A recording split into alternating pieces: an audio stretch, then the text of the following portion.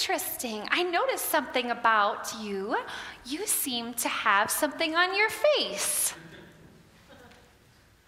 What is that? What do you have on your face?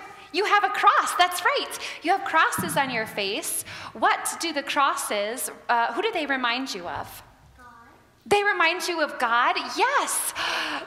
And they remind you of Jesus, God the Son? Yes, because Jesus, he died on the cross. Today is the first day of Lent. That's a season where we prepare ourselves and we get ready for Easter when we celebrate that Jesus not only died, but that he rose again. And today, to start us off, we put these crosses on our foreheads so that every time you look in the mirror or when you see your reflection, you say, oh, that's right. And you remember what Jesus did for you and how much Jesus loves you.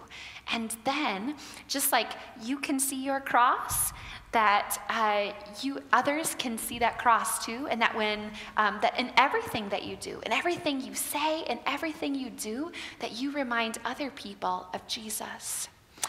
Because this cross reminds us what Jesus did for us, a special message for you, dear ones. The fact that Jesus came and he died and he rose again, he did that because he loves you. That you have a place in the heart and in the mind of God, and that you are God's treasure. That means you are God's most important special ones. So let's pray and thank God for that. Dear God, thank you for loving us so much.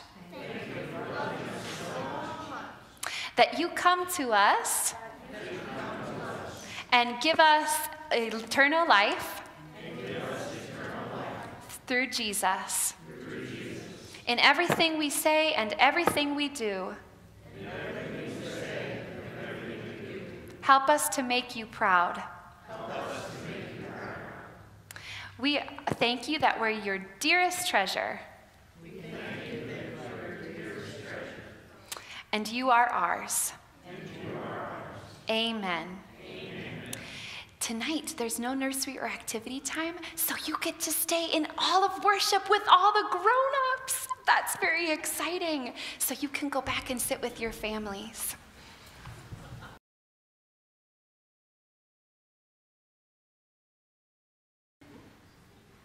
Okay. My husband Taylor and I recently brought a fireproof and waterproof safe. We were amused by the fact that it comes with $50,000 insurance of the contents inside, and that's amusing because we're not going to put anything worth $50,000 in that safe. But just in case our will, our living will, gets destroyed, we can get another safe. And so I've lost a lot of hours of sleep worrying about what will happen if something happens to Taylor and I. What will happen to Henry? And so we have the safe to keep our will and our living will. I thought buying a safe in which to neatly organize our documents would give me some peace of mind.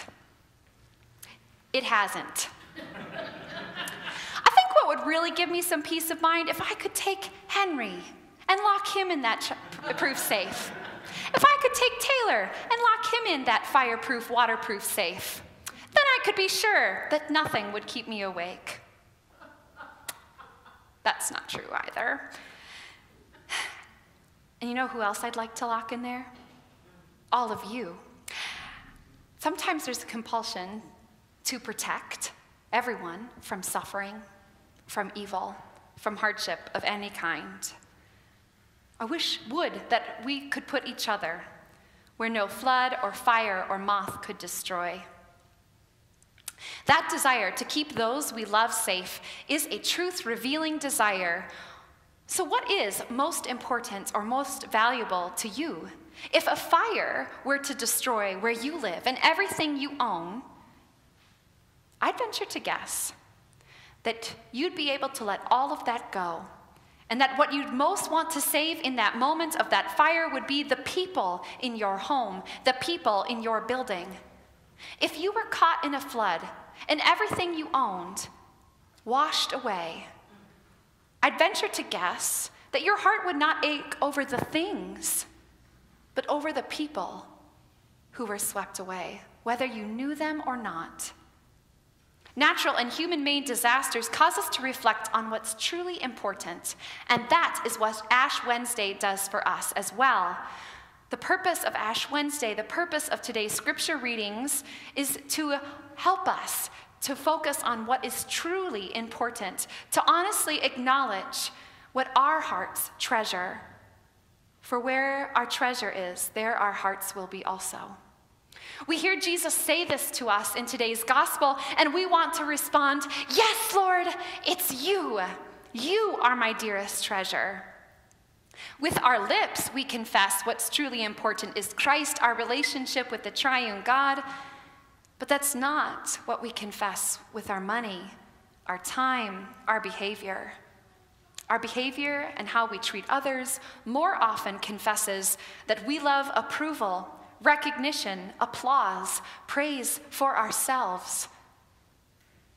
Our behavior, how we treat others, often confesses that what we love most is our family and our friends, not God.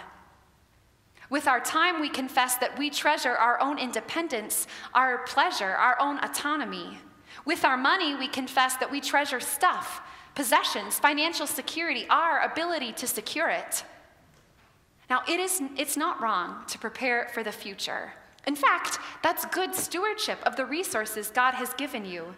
It's not wrong to love your family and your friends and enemies. In fact, we know that's what God commands us to do. And it pleases God when we care for the well-being of those he has entrusted to us. Okay, so enter more deeply. When we see someone serving someone else, we may say, that person's heart is in the right place. The phrase is used especially when that person who's trying to do good messes up, to say, well, the outcome might not have been good, but at least their heart was in the right place. We say that when we miss the mark. So where our stewardship, where our purpose, where our hearts miss the mark, or when we might say when our hearts are in the wrong place, is when we put our trust in ourselves, in our things, in other people, in institutions, instead of putting our trust in God alone. Our hearts are in the wrong place when pleasing friends, when pleasing family, when pleasing other people, when avoiding conflict or creating it to get our own way. When we do those things rather than when we are obedient to God, that is a signal that our hearts are in the wrong place. Today, Ash Wednesday is a chance to honestly acknowledge that we waste our talents, we waste our purpose, we waste the life that God has given to us by storing up things, by storing up people, by storing up reputation for ourselves. When we worry, when we fret, when we have sleepless nights, when we are fearful or greedy, bitter or resentful, when we are envious, these are clues to us.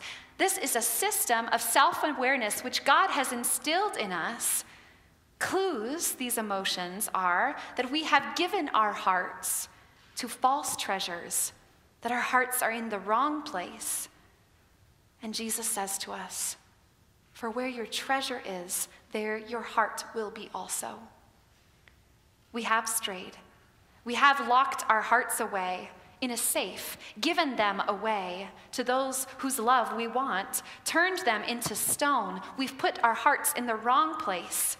Yet even now, says the Lord our God, return to me with all your heart. For where your treasure is, there your heart will be also. There's just one problem.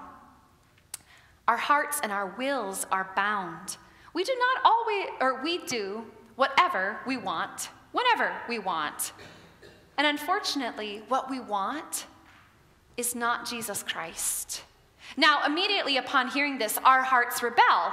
They say, that's not true at all. I do want to return to the Lord. I do want to do what's right in God's eyes. I can will myself to do good.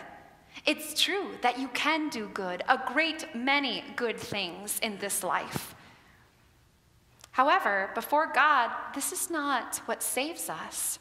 This is helping our neighbor, which we are commanded to do and which does please God. but it doesn't save us. Doing good fulfills the commandments. It does not save us. And we don't always want to hear that. We want to be able to do something. What God wants is our whole heart. And we don't want to hear that.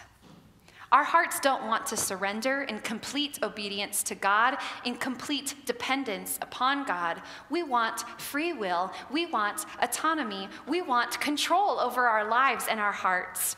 What God wants is our whole heart, our whole selves, so that he can truly free us. What God wants, rather than civic righteousness for eternal life, is to give us his own righteousness for eternal life. God wants his Son, Jesus Christ, not the law, to be the one true thing for us. And so, in this predicament, there's only one thing that can be done, and it has already been done. To win our hearts back in the right place, Christ was born, died, and raised again to win your heart back, so that you might have forgiveness of sin, eternal life, and abundant life in Jesus' name. Christ came to us, died for us, rose again for us, not just to show us that the triune God is gracious and merciful, but to extend God's mercy to us. Christ came and died and rose again, not just to demonstrate that the triune God is slow to anger and relents from punishing, but to take anger and punishment into God's own self on the cross. Christ came and died and rose again, not just to prove that the triune God is abounding in steadfast love, but to pour out that love upon us as he poured out his life for us. Through Jesus Christ, we know God's own heart, that his heart is Jesus. And so now God is no longer a complete mystery to us. We know God's true self, God's own heart, Jesus Christ. The same is true of God that is for us. Where God's treasure is, there his heart is also. Jesus Christ, God's own heart, is with us. God has given us his own heart to be with us. God has given us his own heart to the place where his treasure lies. God has put his heart where his treasure is, in you. He has given you his own heart because you are his dearest treasure. Your life, your salvation, and your heart are not in your own hands. They are in God's hands. No one, not even Satan, not even your own sinful self, can take you out of God's hands. Because of Jesus Christ, you are safe with God, where no thief can touch and no moth can destroy. Thanks be to God, for where your heart is, with God, there you will be also, now and forever. Amen.